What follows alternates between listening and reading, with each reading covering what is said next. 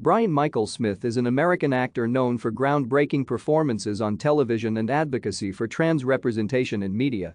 His role as Toine Wilkins, a transgender police officer, in Ava DuVernay's Queen Sugar, launched him into a series of high-profile roles including political strategist Pierce Williams in Showtime's The L Word, Generation Q cast.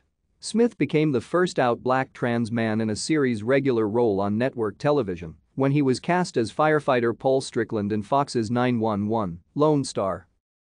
Other appearances include NBC's Chicago PD, HBO's Girls, and Showtime's thriller Homeland. Brian Michael Smith was born and raised in Ann Arbor, Michigan.